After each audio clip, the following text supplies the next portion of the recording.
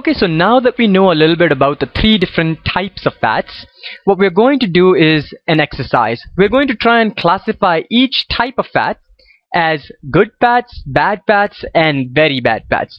Now, what's your guess here? How would you classify the three different types of fats as good, bad, or very bad? Well, here is the correct answer. Unsaturated fats are good fats, saturated fats are bad fats, and trans fats are very bad fats. Now, of course, we need to prove this, and in order to do so, we need to discuss cholesterol. Cholesterol is a waxy substance that is produced by our own body to produce many hormones like estrogen and testosterone. Now, if you did not understand that, don't worry about it too much. For the purpose of this video, however, what you need to understand is that cholesterol is produced by our own body, and that it is the starting point of the production of several other essential compounds that our body needs. Cholesterol comes in two different varieties, good cholesterol and bad cholesterol. Having too much of the bad cholesterol in the bloodstreams can form deposits on the walls of coronary arteries. What are coronary arteries? These are blood vessels that carry blood to the heart. So when there is too much of the bad cholesterol or too much of deposit, then that leads to a heart attack. Not a very good situation. Good cholesterol, on the other end of the spectrum, is like a garbage truck. It ferries the bad cholesterol from the coronary arteries back to the liver. So it goes without saying that we need more of the good cholesterol and less of the bad cholesterol, right? Well, that is exactly what unsaturated fats do. Unsaturated fats, one more time, are present in plant products like nuts and avocados, and also in fish like salmon. So what unsaturated fats do is that they increase the good cholesterol and decrease the bad cholesterol. This is good on both counts. In terms of consumption of foods that contain unsaturated fats, the recommendation is that you should choose unsaturated fats over saturated fats wherever possible. Moving on to saturated fats. These are classified as bad fats. Now, a very quick reminder, saturated fats are found in milk products, and this includes butter, cheese, and ice cream. They're also found in meat products and oils that are solid at room temperature, like coconut oil and palm oil. So what saturated fat does is that it increases the good cholesterol, which is good, but it also increases the bad cholesterol, which is really bad. We learned previously that increase in bad cholesterol can lead to a heart attack. So now I'm going to show you a quick simulation of how a heart attack occurs if there is too much plaque buildup or bad cholesterol buildup in the coronary arteries. Here we go. The network of blood vessels that branch over the surface of the heart are called the coronary arteries. Atherosclerosis can happen in any part of the coronary arteries. The coronary arteries supply the heart with blood. Over years, fatty deposits in the blood can build up and form a plaque, or atheroma, on the artery wall. This can prevent the heart muscle from getting the blood and the oxygen supply that it needs. If this happens, you'll feel a tight chest pain called angina, especially during exertion or stress. If the plaque bursts, it causes a blood clot that blocks the artery.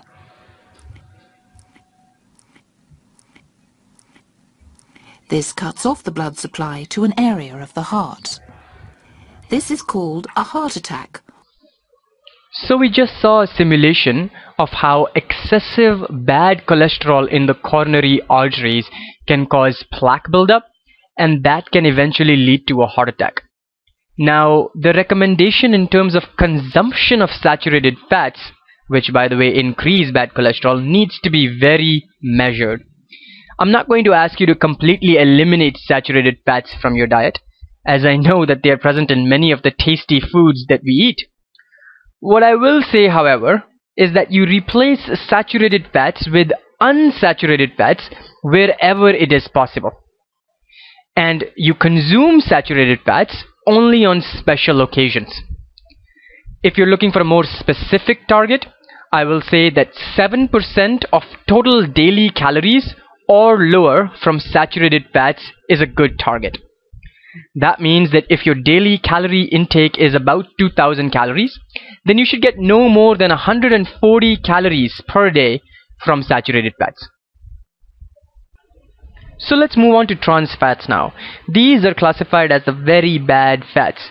As a quick reminder, trans fats are found in many of the snack foods that we buy from the grocery store, and they're also in French fries and other fast food that is cooked by restaurants that use hydrogenated oils. Now the hydrogenated oils is the key part here because that's what adds trans fats to French fries. Trans fats are classified as very bad fats because they decrease the good cholesterol and increase the bad cholesterol. Now that is bad on both counts. The recommendation in terms of consuming foods that have trans fats is that just don't consume them at all. Your body does not need them. So if you find out that a food product has trans fats in it, just say no, don't consume it. Here's another reason why we should not consume foods that have trans fats. Foods like French fries from fast food restaurants. By the way, French fries from fast food restaurants have trans fats because they're cooked in hydrogenated oils, because fast food restaurants use hydrogenated oils. If you were to make French fries at home using olive oil, you would not have the deleterious effects of having trans fats in your French fries.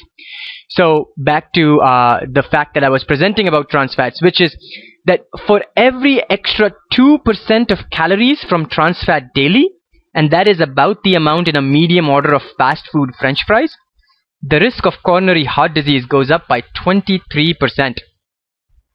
I'm sorry to present such gory statistics and pictures in front of you, but the health risks that are caused by trans fats are serious. It is estimated that eliminating trans fats from the US food supply would prevent somewhere between 6 to 19% of heart attacks and related deaths. That is more than 200,000 deaths each year. So a simple rule about trans fats: our body does not need them, so let's not consume them. Okay, so let's do a recap of what we have learned thus far. We started this lesson out by asking the question, do we really need fats? And it turned out the answer was a resounding yes. Yes, we need fats because of the many positive benefits or uses of fats, some of which are that fats are a great source of energy, and they're also a great depot or warehouse for storing energy. Fats also protect our internal organs and insulate our body, and fats make our foods tasty. We then realized that we needed only a certain type and a certain amount of fat in our daily diet, and therefore it was important for us to learn about the different types of fats. There are 3 types of fats we discovered: unsaturated fats, saturated fats, and trans fats, and then we classified them into 3 different groups. We said that unsaturated fats are the good fats, saturated fats are bad fats, and trans fats are very bad fats. Unsaturated fats are in plant products like nuts and avocados. They're also in plant-based oils like olive oil and mustard oil. All of these are liquid at room temperature, and they're also in certain types of fish like salmon.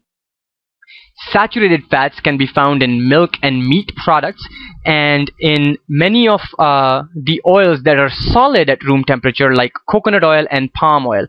The recommendation with saturated and unsaturated fats was to replace saturated fats with unsaturated fats wherever possible, because unsaturated fats are really good for us.